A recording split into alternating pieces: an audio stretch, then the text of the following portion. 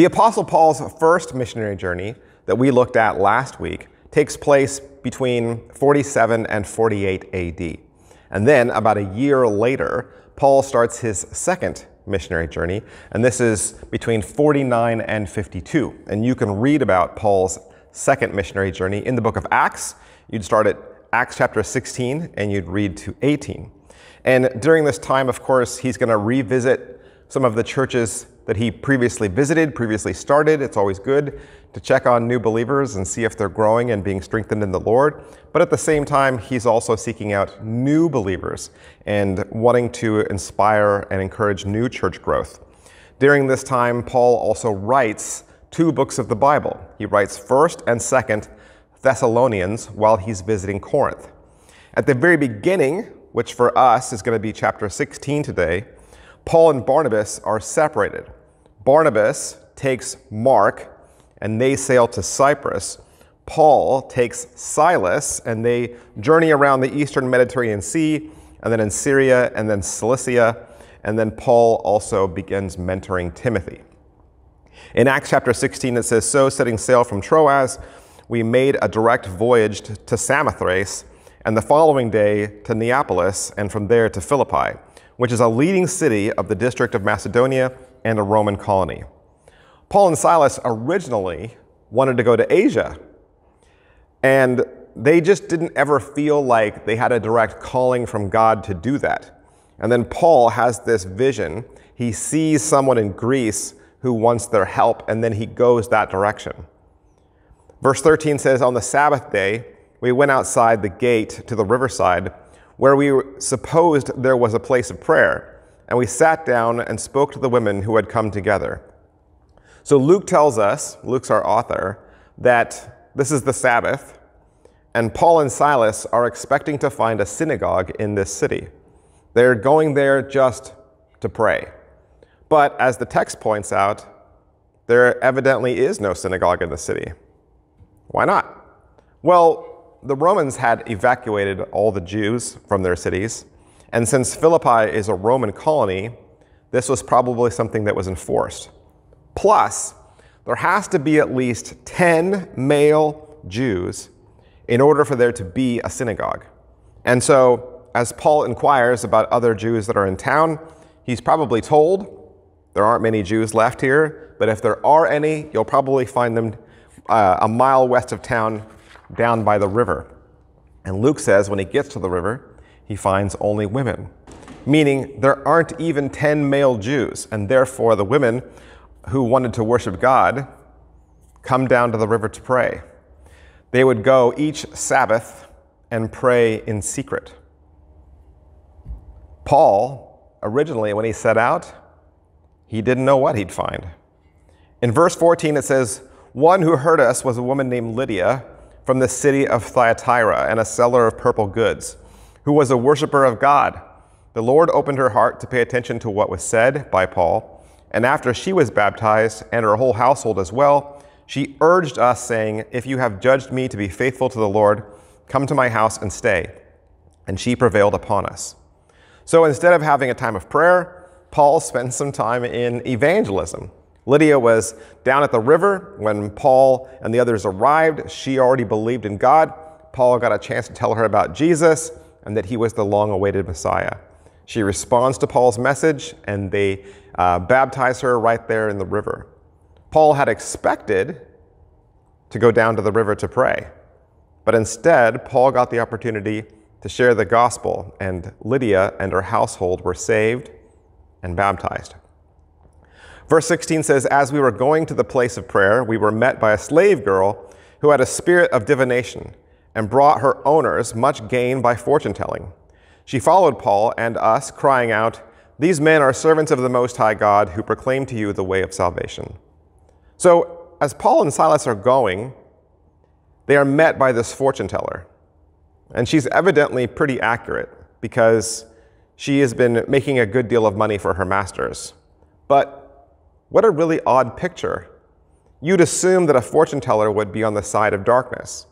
Last week, we met a court magician who tried to thwart Paul's efforts. But this fortune teller, who many people seem to know and to trust, is shouting that Paul and Silas were servants of the Most High God. She's telling people that they know the secret to be saved. She's endorsing them. She's giving them free publicity. The Bible says, and this she kept doing for many days. Paul, having become greatly annoyed, turned and said to the Spirit, I command you in the name of Jesus Christ to come out of her. And it came out that very hour. So of course, Paul recognizes that something is wrong with this girl, right? Something's not quite right.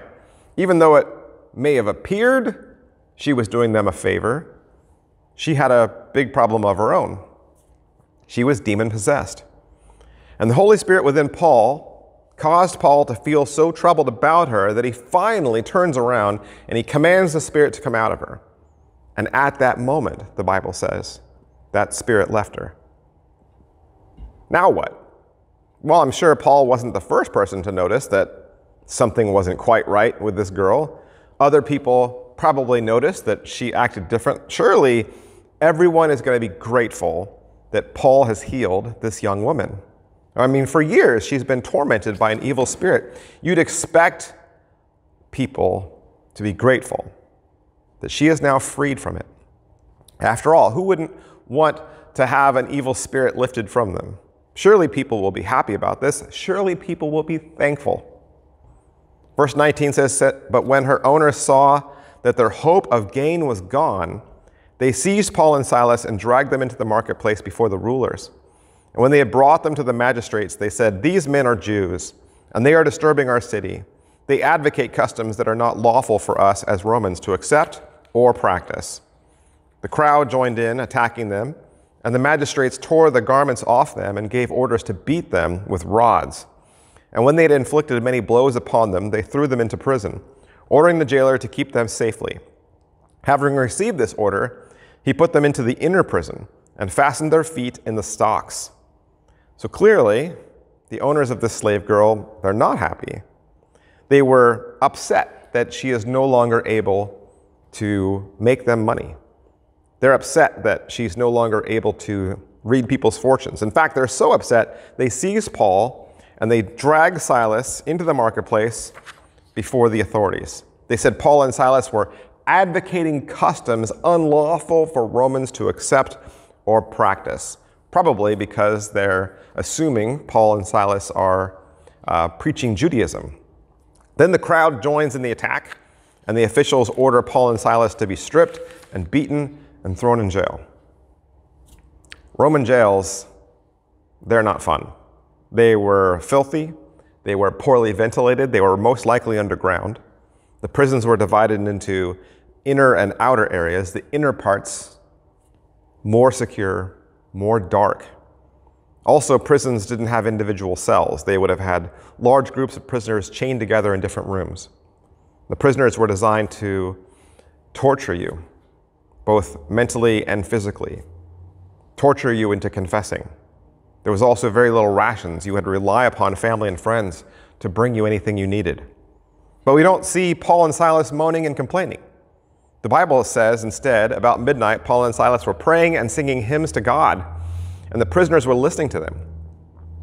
Paul has always had a positive, thankful attitude, no matter what. So it's no surprise that Paul and Silas would be singing praises to God while in this circumstance. Does anybody remember where Paul and Silas are? Where did we say they were? What city? Do you remember? In verse 11, it says that they're in Philippi. Remember what Paul wrote to the Philippian church? Rejoice in the Lord always, and again I say rejoice. Paul didn't just write these words flippantly. He had already practiced what he preached. Paul and Silas have been severely beaten, locked in stocks, and now they're rejoicing. And I'm sure they were rejoicing because they were worthy to suffer for the kingdom of God. I mean, what else could it possibly be? What else could possibly happen on this really strange day? Verse 26 says, and suddenly there was a great earthquake, so that the foundations of the prison were shaken. And immediately all the doors were opened, and everyone's bonds were unfastened. When the jailer awoke and saw that the prison doors were open, he drew his sword and was about to kill himself. supposed that the prisoners had escaped. But Paul cried with a loud voice, "Do not harm yourself, for we are all here." And the jailer called for lights and rushed in, and trembling with fear, he fell down before Paul and Silas. And they brought them out and said, "Sirs, what must I do to be saved?" And they said, "Believe in the Lord Jesus, and you'll be saved, you and your household." And they spoke the word of the Lord to him and all who were in his house. And he took them the same hour of the night and washed their wounds, and he was baptized at once, he and all his family. Then he brought them up into his house and set food before them, and he rejoiced along with his entire household that he had believed in God. An earthquake. An earthquake. Can you believe it? And not only do the prison doors fly open, but everybody's chains come loose. But you and I know this isn't some freak accident. This is not, some sort of circumstance. This is an act of God brought out by this soul-stirring praise service amidst very awful events. But that's still not all that happened. Something else unexpected. Apparently, being a guard is so easy that the prison jailer is asleep. The earthquake wakes him, and when he sees all the prisoners gone, he prepares to kill himself. Don't you think that in light of an earthquake, his superiors would have cut him a break? But through the darkness, Paul tells the jailer that they had not escaped. They got some lights in the inner cell, and sure enough, they find Paul and Silas inside. "Why didn't you leave?" What are you, nuts? Wouldn't you expect that to be his first questions? Nope. He had a more important question to ask. He said, "Who is it that you worship, and what can I do to be saved also?" And then the story repeats itself. Did you notice? Paul and Silas expect to find a synagogue, but instead find women worshiping at the river. They share the gospel, and Lydia and all her house is baptized. Paul and Silas expect to preach and heal in town, but instead they are jailed. They share the gospel with the prison guard, and he and his house are baptized. What a crazy day. The events are far from what anybody would have expected. But the day is not technically over. Paul and Silas are still under arrest. The jailer probably snuck them out in the middle of the night and brought them back the next morning. He couldn't let anyone know that they had left. So let's look at how it all ends.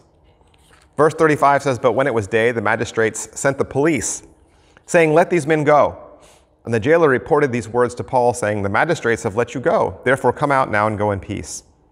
When morning came, they were told, 'You guys are free to go.'" Now, we might expect that when they're released, they would just go their way, probably continue to preach just like they had done in the past. We might expect that that's how everything would take place. They can go, right? Go in peace. Well, that's not what's going to happen. They get a get out of jail free card, and you'd think that everybody would just take advantage of that opportunity. But, after a severe beating, after spending the night in the inner cell, that's not what happens. Verse 37, Paul says to them, "They have beaten us publicly, uncondemned men who are Roman citizens, and have thrown us into prison. And do they now throw us out secretly? No. Let them come themselves and take us out." The police reported these words to the magistrates, and they were afraid when they heard that they were Roman citizens. So they came and apologized to them, and they took them out and asked them to leave the city. So they went out of the prison and visited Lydia. And when they had seen the brothers, they encouraged them and departed. So instead of using their get-out-of-jail-free card, Paul turns the tables on the Roman officials. Paul makes 3 charges against them. First, probably the worst one of all, he says, "We are Roman citizens." It's illegal to beat a Roman citizen in public. It's also illegal to deny a Roman citizen a fair trial. And third, it would be illegal to throw a Roman citizen into jail without a trial. So if Paul wanted to press charges, those magistrates would be in a lot of trouble. So Paul says, hey, I'm sure you'd like to release us secretly and let us go in peace, but no. Instead, how about this? What they have publicly done to us, they can come and publicly apologize. They can publicly release us. So the officials wasted no time. They got right down there. They appeased Paul and Silas, and they didn't press any charges. Why do Paul and Silas do this?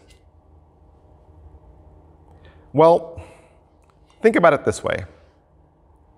Remember, this is a church that this is a town that doesn't have a synagogue, doesn't have a church. So it's going to have a hard time getting off the ground. If Paul and Silas just sneak out of there, what impact will they have had? So, having Roman officials come down and publicly apologize, publicly release them, that would change the whole perception of Christians in that community. Clearly, the expectation was that Paul and Silas would just use their get-out-of-jail card, they would count their blessings, they would move on down the road. But Paul and Silas used this opportunity, once again, to bring Christians a little public relations. And afterwards, they revisit Lydia, and they encourage her. And what does Lydia do with her encouragement? What does she do with the reputation that Paul and Silas now leave her? She starts a church. This is why we have the book of Philippians, where Paul writes, I thank my God every time I remember you, in all my prayers for all of you. I always pray with joy because of your partnership with the gospel from the first day until now, and being confident of this, that he who began a good work in you will carry it on to completion until the day of Christ Jesus. It is right for me to feel this way about all of you, since I have you in my heart. For whether I am in chains or defending and confirming the gospel, all of you share in God's grace with me. God can testify how I long for all of you with the affection of Christ Jesus. Paul clearly has some very deep feelings for these people in Philippi. Clearly, he has had some deep conversations, and they have left this impression on him. Perhaps he is thinking of them because as Paul writes Philippians, he is in jail again. He says, now I want you to know, brothers, that what has happened to me has really served to advance the gospel. And as a result, it has become clear throughout the whole palace guard and to everyone else that I am in chains for Christ. Because of my chains, most of the brothers in the Lord have been encouraged to speak the Lord of God more courageously and fearlessly. Paul wants to remind them that he is in jail again, just like he was in Philippi. But he isn't worried. He says, just like I wasn't worried then. And even though he's in prison, he offers their little Roman church some counsel. And he says, whatever happens, conduct yourself in a manner worthy of the gospel of Christ. And then whether I come see you or only hear about you in my absence, I will know that you stand firm in one spirit, contending as one man for the faith of the gospel, without being frightened in any way by those who oppose you. This is a sign to them that they will be destroyed, but that you will be saved, and that by God, for it has been granted to you on behalf of Christ, not only to believe on him, but also to suffer for him, since you are going through the same struggle you saw I had, and now hear that I still have. In offering them advice, Paul reminds them how he handles persecution. He says, whatever happens, you have to conduct yourself in a manner worthy of the gospel of Christ. The Philippians may be persecuted, they may be imprisoned, but they must conduct themselves in a manner worthy of the gospel of Christ. Paul said they would suffer just as he did, but they must conduct themselves in a manner worthy of the gospel of Christ. I'm sure Paul never forgot that day in Philippi. And you and I, we will never have a day like that. Talk about expecting your day to go one way and getting another. Remember, the whole day starts just because Paul and Silas want to visit someplace to pray quietly. Nobody expects that when they wake up in the morning, they're going to get into a car accident that day or get fired. Reality does not always meet our expectations.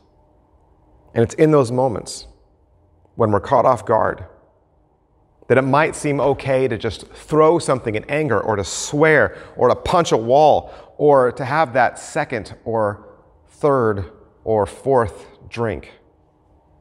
But Paul says, when reality doesn't meet your expectations, conduct yourself in a manner worthy of the gospel of Christ. But what if I'm thrown in jail illegally, unjustly? What if it's everybody else's fault except mine? Why do I get punished when the guilty go free? Philippians 4 says, "Rejoice in the Lord always. I will say it again, rejoice. Let your gentleness be evident to all. The Lord is near. Do not be anxious about anything, but in everything, by prayer and petition, with thanksgiving, present your requests to God. And the peace of God, which transcends all understanding, will guard your hearts and your minds in Christ Jesus." Paul says, rejoice no matter what. Worship no matter what. Be thankful no matter what. Remember earlier, I said Paul and Silas wanted to go to Asia. Let me read you that part. In verse 6, it says, "They went through the region of Phrygia and Galatia, having been forbidden by the Holy Spirit to speak the word in Asia. And when they had come up to Mysia, they attempted to go into Bithynia, but the Spirit of Jesus did not allow them. So passing by Mysia, they went down to Troas, and a vision appeared to Paul in the night. A man of Macedonia was standing there, urging them, saying, 'Come over to Macedonia and help us.' And when Paul had seen the vision, immediately we sought to go into Macedonia, concluding that God had called us to preach the gospel to them." What did they conclude? They concluded that God had called them to Philippi. What would you or I be thinking after we had just received a beating and been thrown in jail? You know, I don't think God called us to Philippi. I mean, if God had really called them there, wouldn't you have expected a brass band to welcome you as you walked into town, people lining the streets thanking you for visiting? Whom did they find waiting for them in Macedonia? A group of women having church outside of town, a demon-possessed girl, a beating, and jail. What do you do when things don't go the way you expect? What's that saying that they always say about lemons? The same day that Lydia's house is saved and baptized is the jailer's same day when his house is saved and baptized. And now, in a town that didn't have a church, now they have everything they need to start one. You know what I think? I think the jailer and his family started going to church at Lydia's house. And they shared all their stories of Paul and Silas, about their bravery, their testimony. And as we head into these last few days of 2024, I'm sure there's many of us who could say, this year did not go the way we expected. You had expectations, and they were not met. So how can I conduct myself in a manner worthy of Christ?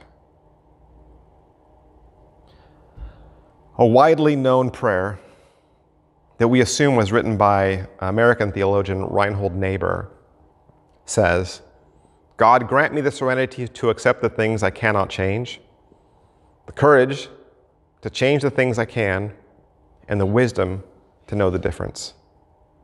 What's the meaning of that? It means it's hard to change what we can when we haven't figured out or accepted that it can't. But the truth is, we need to accept the things that we cannot change, because most of it's in the past anyway. So leave it there. Let go of things that are over and done with. That's critical to embracing new possibilities of the future. This year, many of us will be deciding who to invite or where to attend a meal or a holiday with family and friends. What's going to be the deciding factor for you? If you're still on speaking terms with them, how about this year, instead, you accept the things that you cannot change, and you conduct yourself in a manner worthy of the gospel of Christ. Let go of grievances and blame and expectations, and forgive as Christ forgave you. You can be the earthquake that sets someone free. You can be the voice of good news crying out in the darkness. Let's pray. Lord, we thank you for these stories of Paul and Silas, of Barnabas, of these great missionaries who took your gospel out into the world. May we continue to be the hands and feet of Christ.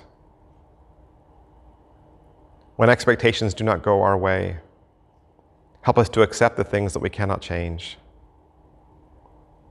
Help us to let go. Help us to forgive. And help us to move forward and to always conduct ourselves in a manner worthy of your gospel, that we might be a light to others and an example of disciples. Amen. Well, I just want to be the first to wish you a happy Thanksgiving. I know it's still a week away.